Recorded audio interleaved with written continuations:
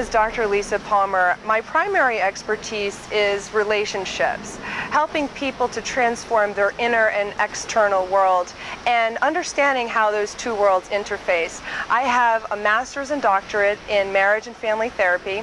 I'm certified in hypnotherapy, and I'm trained in mediation. I entered into this field because I had a calling to make a difference. I consider myself to be an artist and a creative thinker, and essentially what I do is I use what I call martial arts logic to help people bring about change in their lives.